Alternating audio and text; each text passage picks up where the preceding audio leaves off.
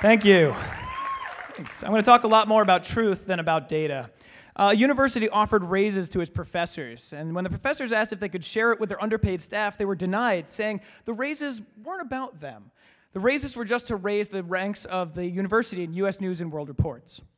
A number of working mothers were concerned about how little time they were spending with their kids, so they created a caregiver-to-mother ratio.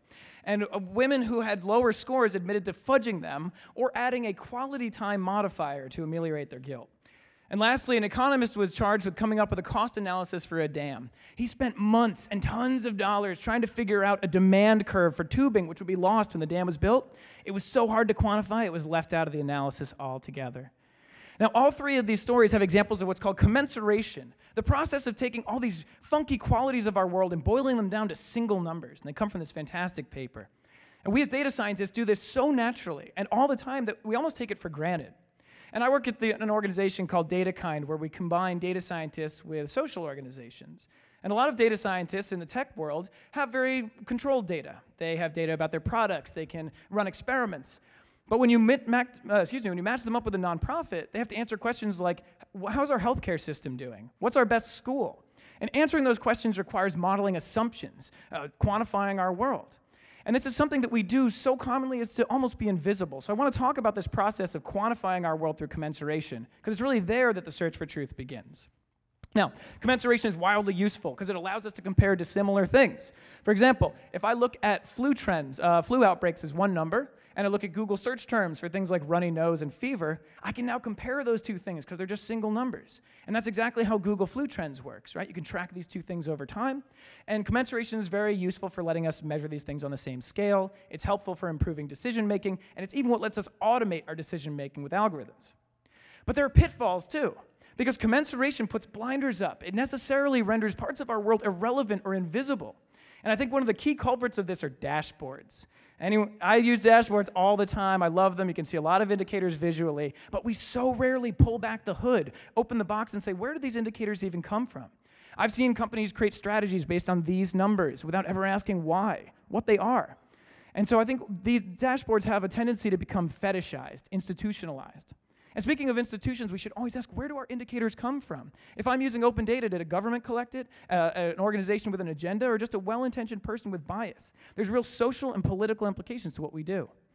So I want to talk about 3 examples in the real world of why it's so hard to quantify things. And the first comes from a group that gets community knowledge workers to go out and do mobile searches for technology-poor farmers in Africa. This group wanted to know who their best workers were based on the number of searches they did every day.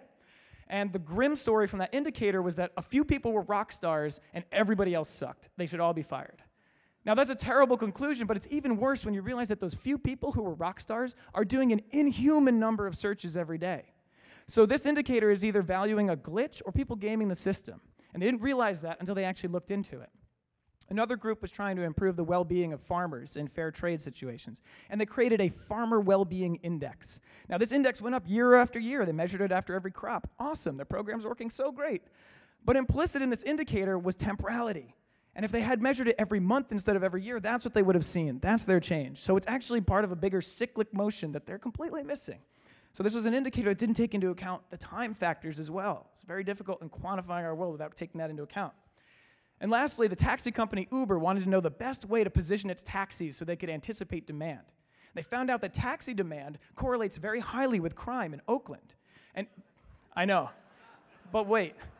Looking into that data, they actually found that there is a huge spike in prostitution arrests on Wednesdays. So they jumped to their feet and exclaimed, San Francisco's this den of iniquity, at least more so on Wednesdays. But then an Oakland police officer said, actually, that tends to be the day that we do prostitution arrests because it's a quiet day. So this indicator misses the context. So this is tricky. Quantifying the world is hard, so what can we do? Number 1, collaborate, collaborate, collaborate. The more interesting your work is, the more different stakeholders you should have bringing their perspectives. Number 2, always question your indicators. Where did I get this from? Who decided what the breakdowns for race are? Those are very important. And number 3, let's be sensitive, because we're really rapidly turning the world into this. Numbers, rows, tags, and it's easy to forget when we start with the data that all of this actually represents this. Our communities, our world, you, me. Our algorithms are not going to take that into account. So if we don't, no one else will. And that's the truth. Thank you.